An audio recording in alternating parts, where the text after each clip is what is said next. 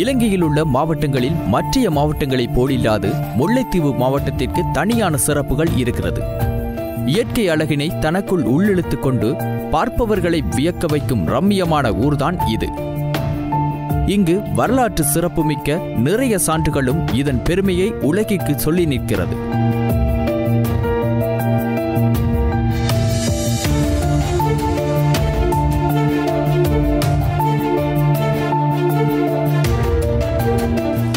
நீலக்கடலும் கடலின் மேல் அலைகளோடு மிதந்து திரியும் படகுகளும் அதில் பயணிக்கும் மீனவர்களும் கரைவலை வளைக்கும் தொழிலாளர்களுமாக இந்த ஊரின் பெருமைகளை சொல்லிக்கொண்டே போகலாம்.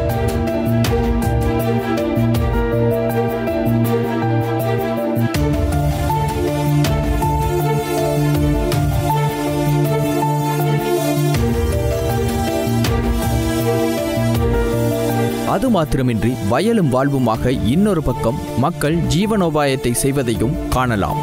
இவ்வாறு வளங்கள் நிறைந்திருக்கின்ற இந்த மாவட்டத்தில் முள்ளியவளை கிராமத்தில் தன் முயற்சியினால் பரம்பரை தொழிலான மண்பாண்டங்களை செய்யும் தொழிலாளியோடு இன்று எங்களின் பயணம்.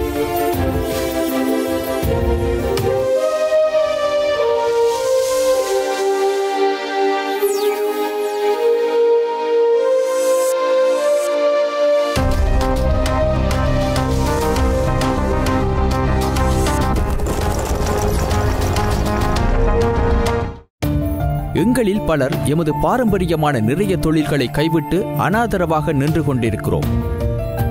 நவீனம் தன் இரும்பு கரங்களை எம்மவர்களின் வாழ்க்கை முறையில் இறுகப்பற்றி கொண்டதன் விளைவுதான் இதற்கு காரணம். முன்பு எங்களிடம் எவ்வித நோயும் இருந்திருக்கவில்லை. மண்பானைகள், சட்டிகள், குடங்கள், சாடிகள் என்று எங்களின் அன்றாட பாவனை பொருட்களில் மண்பாண்டங்கள் இருந்துள்ளது. பிற்பட்ட காலத்தில் ஈயம், பித்தளை, இரும்பு என்று உலோகங்களின் பாவனைகள் எம்மிடம் வந்து சேர மட்பாண்டங்களின் பாவனையும் எங்களின் வாழ்வியல் பயன்பாட்டிலிருந்து தொலைந்து போனது. இந்த இடைவெளியைத்தான் வாயு அடுப்புகளும் அலுமினிய பாத்திரங்களும் நிரப்பிக் கொண்டது என்பதுதான் துயரம். காலமாற்றம் பரம்பரையாக தொழில் செய்தவர்களை வேறு தொழில்களுக்கு வலிந்து இழுத்து கொண்டிருந்தது என்பது யாராலும் மறுக்க முடியாத ஒன்று.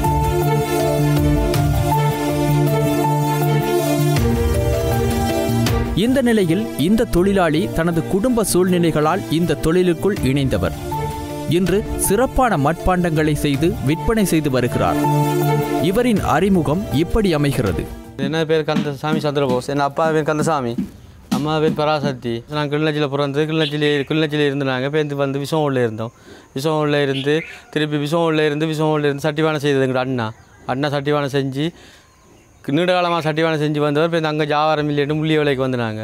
முள்ளிய வேலைக்கு வந்து அண்ணன் சட்டிவானம் செய்தவர், நான் சட்டிவானம் சந்தையில் கொண்டு ஜாவாரம் செய்து கொண்டு கேட்க பிறகு அண்ணா மல்லாவில் கல்யாணம் முடித்தவர். கல்யாணம் முடித்து அண்ணா மல்லாவில் கல்யாணம் முடித்து போனோடனே திருப்பி வந்து நான் இந்த தொழிலை அவர் போனோடனே நான் திருப்பி வந்து பழகி சட்டிவானம் செய்து கொண்டு இருக்கிறோம். நாங்கள் எல்லோருமே மண்பானைகளையும் சட்டிகளையும் திருவிழாக்கள், பொங்கல் வந்தால் மாத்திரமே அதன் தேவையறிந்து பயன்படுத்துகிறோம். ஆனால் இந்த மட்பாண்டங்களின் ஈரப்பதனில் இத்தொழிலாளர்களின் வியர்வை துளிகள் கலந்திருப்பதை அறிந்திடாமலே இருந்து விடுகிறோம்.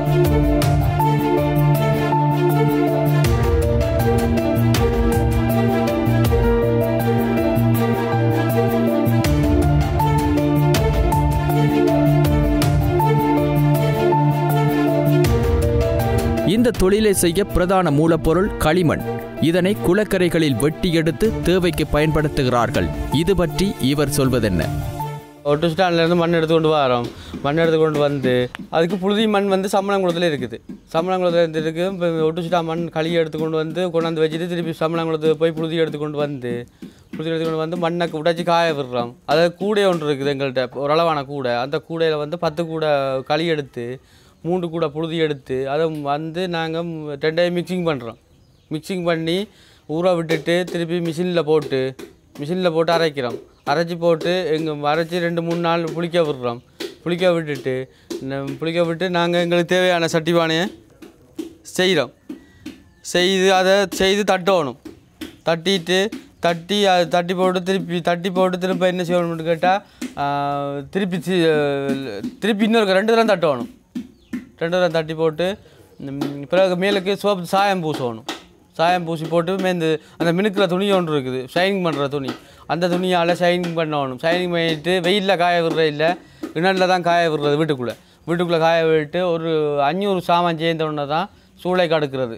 சூளை கடுக்க விறகு வேணும், வைக்கல் வேணும், பொச்சி மட்டை வேணும், மற்றது சூளை அடுக்கி மேலே வைக்கல் வச்சு நீட்டாக முழுகி 3 நாளை பிறகு தான் நெருப்பு கொடுக்கணும் சூளைக்கு.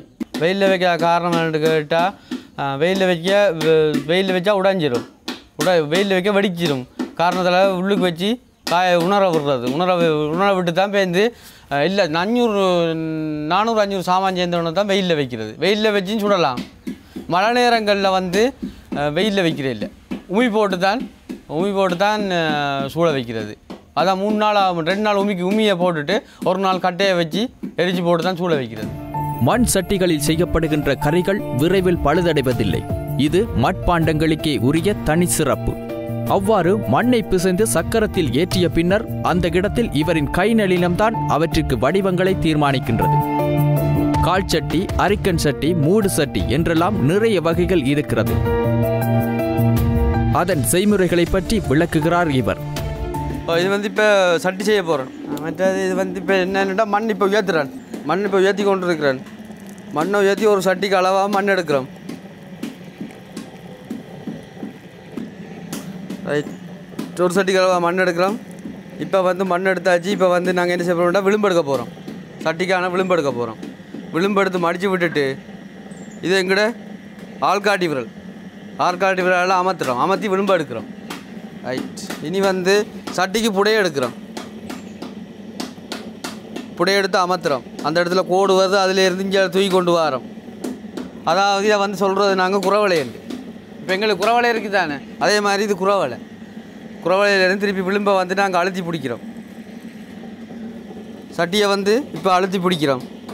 அழுத்தி பிடிச்சிட்டு அடுத்தது வந்து இது வந்து துணி அழுத்தி பிடிச்சாச்சு. இப்போ துணியை போட்டு பொலசிங் பண்ணுறோம். பொலசிங் பண்ணி விளிம்பை மடிக்கிறோம். இது வந்து நிகத்தால் கோடு போடுறோம். இது வந்து புடை.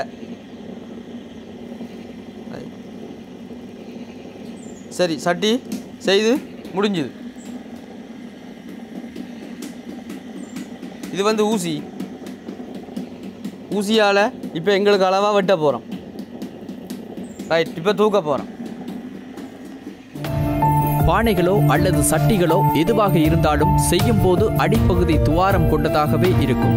அதனை பல படிமுறைகளில் தான் சரி செய்ய முடியும். முதலில் பாண்டங்களை செய்து அதனை நிழலில் வைத்து உலரவிட வேண்டும். பின்னர் சரியான பதம் வந்த பின்னர் அதனை எடுத்து உள்ளுக்குள் உமிச்சாம்பலை இட்டு தட்டுப்பலகையால் தட்டி ஒரே அளவாக பக்குவமாக நேர்த்தியான மட்பாண்டங்களை செய்து விடுகிறார். அதனை இவ்வாறு தெளிவுபடுத்துகிறார். இது வந்து தட்டுக்கல். இது வந்து நேற்று செய்த முட்டி இன்றைய காய வச்சுட்டு இந்த தட்டுக்கல் தட்டுறேன்.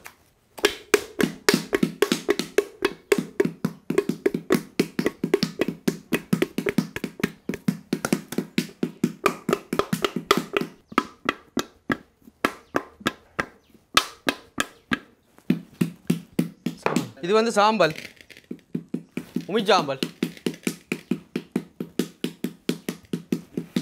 போடுற இடம் ஒட்டாமல் இருக்கு.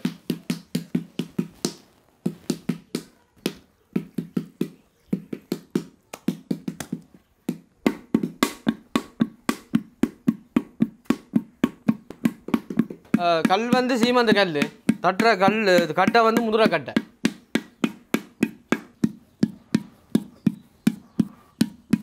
தட்டும்போது ஒரு இடத்த மெல்லிசா ஒரு இடத்த மொத்தமாக வராது. என்ன காரணம் விட்டால் கல்லும் பழகும் ஒண்டா வருது. ஒண்டா வர்ற காரணத்தினால எல்லா இடமும் ஒரே மாதிரி தான் இருக்கும். சூளையை பொறுத்தவரை ஒரே நேரத்தில் அத்தனை பொருட்களையும் சுட்டுவிட முடியாது. அதற்கு ஏற்ப அளவுகளும் தன்மைகளும் இருக்கின்றது. அது மட்டுமின்றி நெருப்பு சுவலைகளை எல்லோராலும் தயார் செய்துவிட முடியாது. அதனை உருவாக்குவதற்கு அனுபவம் அவசியமாகிறது. இதனை விளக்குகிறார். இது வந்து நாங்கள் சட்டிமான சூளை வைக்கிற சூளை. இதுக்கு வந்து கீழே கிடங்கு வெட்டி இருக்குது. அங்கால மோப்பு வாசல் இருக்குது. கீழுக்கு வந்து தகரம் இருக்குது. கீழுக்கு வந்து கிடங்கு வெட்டி தகரம் வைக்கிறது.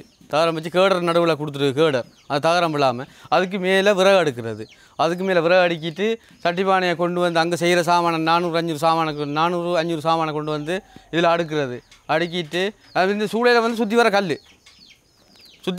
கல் அடிக்கி மொழி இருக்குது அதாவது கேட்டால் அங்கே போடுற நெருப்பு காய்ச்சல் வந்து இந்த கல்லுக்கால உள்ளுக்கு தான் அடங்கணும் வெளியில் வரக்கூடாது மற்ற சட்டிமானையை கொண்டு வந்து அடுக்கிருக்கு 400-500 சாமானை கொண்டு வந்து சூளை வச்சுருக்கு சூளை என்ன அடுக்கிருக்கு கொண்டு அடுக்கிறது கீழுக்கு விறகு அதுக்கு மேலே முட்டி அதுக்கு மேலே பொச்சு மட்டை அதுக்கு மேலே திருப்பி பொச்சு அடுக்கிறது சாமானை அந்த எங்களுக்கு ஏற்ற மாதிரி அடுக்கி கொள்வது கீழுக்கு முட்டின்னு சொன்னால் அடுத்தது வந்து பானை வரும் அடுத்தது வந்து சட்டி வரும் அப்படியே எல்லாம் அடுக்கி போட்டு வைக்கலை வச்சு மொழுகுறது வைக்கலை வச்சு மொழிகிட்டு அங்கேருந்து நெருப்பு கொடுக்குறது வாசல்லேருந்து நெருப்பு கொடுத்து 3 நாளை பிறகு தான் சூளை கொளுத்துறது மற்ற வைக்கலை வச்சுட்டு நாங்கள் வீடு மொழுகிற மாதிரி மொழுகணும் சாணியும் மண்ணும் போட்டு மொழி போட்டு 3 நாளை பிறகு தான் கொளுத்துறது இப்போ என்ன பிரச்சனை கேட்டால் 3 நாளை பிறகு ஏன் கொளுத்துறேன்னு கேட்டால் உள்ளுக்கு வச்சுருக்க விறகு இருக்குது அந்த விறகு வந்து காயணும் ஒன்று 2வது வந்து பொச்சு மட்டை காயணும் 2வது 3வது வந்து இந்த மேலுக்கு மொழி இருக்கிற மண் வந்து காயணும் காஞ்ச பிறகு தான் சட்டி பானையெல்லாம் சூடு ஏறும் அதுக்கு பிறகு தான் நாங்கள் வந்து இதை கொளுத்துறது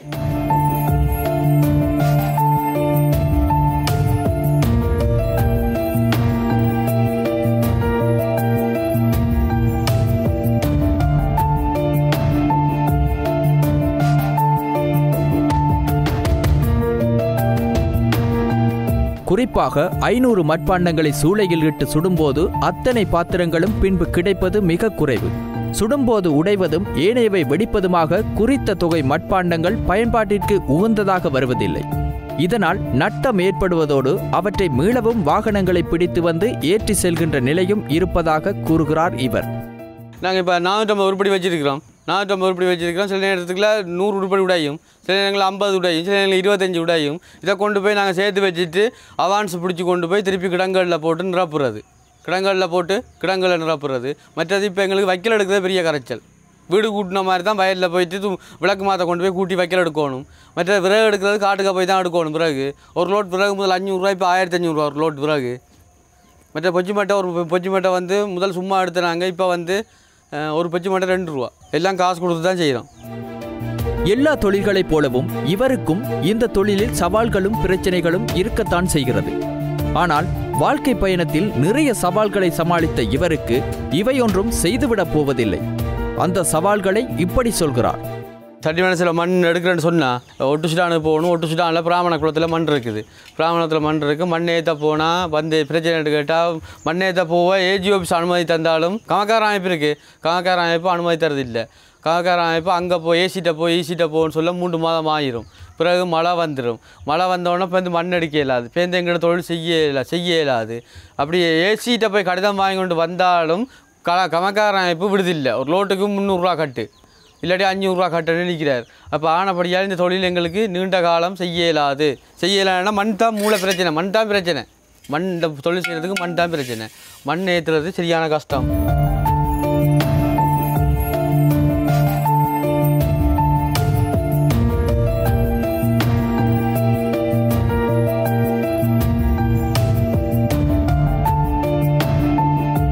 மண் இப்போ என்ன பிரச்சனை குளத்தில் மண்ணில் விடுற காரணம் என்று கேட்டால் குளம் தாண்டு போயிடுவான்ட்டு சொல்லி மண்ணில் விடுறாங்க. இல்லை, குளம் தாண்டால் விவசாயிகளுக்கு பிரச்சனை இல்லை.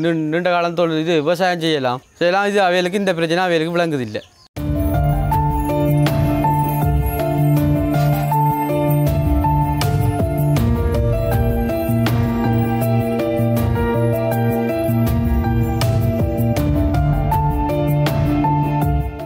ஈயப்பானை வந்தாலும் மண்பானை பெருசாக சேல்ஸ் ஆகலை. இந்த மாதிரி பொங்கலுக்கெல்லாம் சேல்ஸ் ஆகலை. மற்றதை கொண்டு போகிற பிரச்சனைன்னு கேட்டால் இப்போ மானிப்பாய்க்கு 13,000 ரூபா கேட்குறாங்க. அயர் காசு நாங்கள் இப்போ கொண்டு போகிறது 25,000 சட்டிப்பானை. 25,000 கொண்டு போனால் 13,000 காசை கொடுத்தா மிச்ச காசு எங்களுக்கு எவ்வளோ வரப்போகுது? 12,000 காசு தான் வரப்போகுது. அது அந்த 12,000 காசுக்கு மண் பிறகு வைக்கல் மட்டை ஒன்றும் ஏற்ற இயலாது. இந்த கொண்டு போய் கொடுக்குறது பிரச்சனை.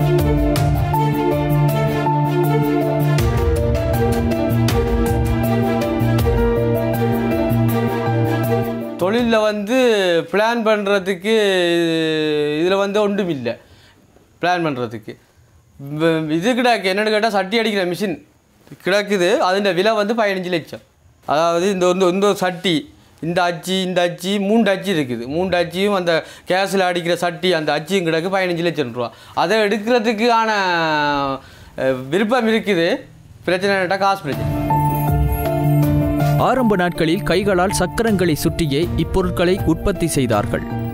இன்றைக்கு இதனை சில இயந்திரங்கள் இலகுவாக்கியிருக்கிறது. இதனால் உற்பத்திகளையும் அதிகமாக செய்யலாம் என்கின்றார் இந்த தொழிலாளி. முதல் வந்து நாங்கள் கையால் சுற்றி தான் செய்த நாங்கள் சட்டி பானை. இப்போ வந்து மோட்டர் வாங்கி மோட்டரில் ஃபிட் பண்ணி காரண்ட பீனியன் எடுத்து ஃபிட் பண்ணி இப்போ மோட்டரில் சுற்றுறோம். முதல் வந்து காலால் தான் மண் குழைச்ச நாங்கள். இப்போ வந்து மிஷினில் வந்து மண் குழைக்கிறோம். ஆனால் காலால் குழைக்கிறதுக்கு மிஷினில் குழைக்கிறதுக்கு வித்தியாசம் இருக்குது. வித்தியாசம் என்ன, காலால் குழைக்கிறது கஷ்டம். இப்போ மிஷினில் குழைக்கிறது வந்து இலகுவானது. மற்றது ஒரு சட்டி ஒரு சுற்றுனா ஒரு சட்டி தான் செய்யலாம். அப்போ வந்து 65-70 சட்டி தான் செய்யலாம் ஒரு நாளைக்கு. இப்போ வந்து 180 சட்டி செய்யலாம் ஒரு நாளைக்கு. பொங்கல் தொடங்கிவிட்டாலே மண்பானைகள் பற்றிய பேச்சையே காணலாம். மண்பானைகளில் பொங்கி சரிகின்ற சந்தோஷம் வேறு எதிலும் கிடைத்து விடாது. பானைகளில் சின்ன முட்டி வகையைச் சேர்ந்தவைகளும் இருப்பதை பார்க்கலாம். இது மட்டுமின்றி பானைகள் ஒவ்வொருவரது தேவைகளுக்கும் ஏற்றது போல அளவுகளிலும் செய்யப்படுகிறது. அது பற்றிய விடயங்களை தெளிவுபடுத்துகிறார் இவர்.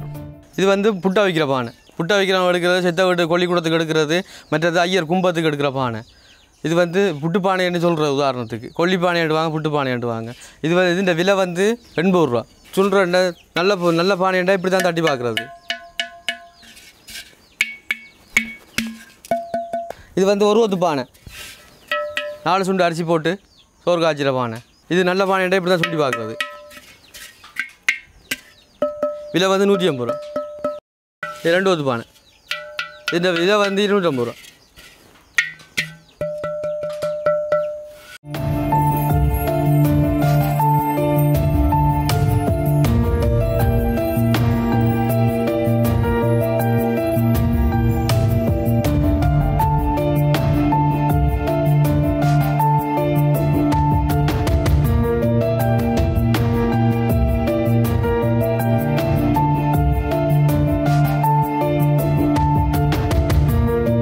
குறித்த பதம் வந்ததும் எங்களுக்கு விரும்பியது போல நிறமூட்டப்பட்டு அதனை சிறப்பாக வடிவமைக்கிறார். குறித்த சில நாட்களின் பின்னர் அதனை நெருப்பு சூளையில் போட்டு நெருப்பு மூட்டி சுட வைத்து மட்பாண்டங்களை உற்பத்தி செய்வதை விளக்குகிறார். இது வந்து கல்லுமுட்டி. இது வந்து இயற்கையான கலர். இது வந்து ஏன் பூசுரையில் கேட்டால் சாயம் என்று கேட்டால் இது வந்து கல்லு முட்டி மாடல புட்டியில் மண் நிறைய பால் குடிக்குது. அதால் இதுக்கு நாங்கள் ஒரு வடிவும் செய்கிறே இல்லை. இது வந்து சட்டி. இது வந்து எல்லாம் செய்து போட்டு இது வந்து இயற்கை கலர். இது வந்து சாயம் பூசுறது. சாயம் பூசி 1 மணி நேரத்தில் சாயத்தால் திருப்பி வந்து இதை மினுக்கிறது. துணியை போட்டு மினுக்கி பொலிசிங்க ஆக்கி வச்சுருக்கு. இது வந்து ஒரு கிழமைக்கு 3 நாளைக்கு பிறகு தான் சூளை வைக்கலாம். காய விட்டு உணர விட்டு தான் சூளை வைக்கிறது. அது வந்து டிஸ்டம்பர் சாயம். டிஸ்டம்பர் கடையில் விற்கிது 400 ரூபா கிலோ. 400 ரூபா கிலோ, அரை கிலோ வாங்கினா 500 சட்டி பூசலாம். உற்பத்தி செலவுகள் அதிகம் இருக்கும் நிலையில் அதனை விற்பனை செய்யும் போது குறைந்த கேள்வியே இருக்கிறது என்று சொல்கிறார். அது எவ்வாறு இருப்பினும் இவர் கஷ்டப்பட்டு உற்பத்தி செய்யும் ஒவ்வொரு பொருட்களும் தரமானதாகவும் வலிமையானதாகவும் இருப்பதை அவரே உறுதி செய்கிறார். இந்த தொழில் நான் நீண்ட காலம் செய்து வருகிறேன். இந்த தொழிலை பொறுத்தவரைக்கு இப்போ நான் 20 வருஷமாக செய்து வருகிறேன். எந்த தொழில் வந்து இந்த யாழ்ப்பாணம் உடையார்கட்டு விஸ்வமோடு எல்லா இடமும் சட்டிப்பானை ஆர்டர் தாராங்க. இந்த பொருள் நல்ல மண்டபடியாக ஆர்டர் தாராங்க. நான் நீண்ட காலமாக செய்து வருகிறேன். மற்றது பானைக்கு மேலே இந்த வெயிட் தாங்கக்கூடிய மாதிரி நான் இந்த பானை உறுதின்றதை நான் உறுதிப்படுத்துகிறேன்.